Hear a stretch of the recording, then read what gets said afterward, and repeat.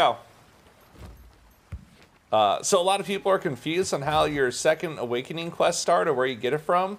But basically, you complete the Rohendel continent, and once you get done, by this mailbox, there'll be a new purple quest. This purple quest is called Journey Strange Mail. It's a really long quest line. You just start doing the quest line, you just start jumping between islands. So think about doing like island completion when you're doing it.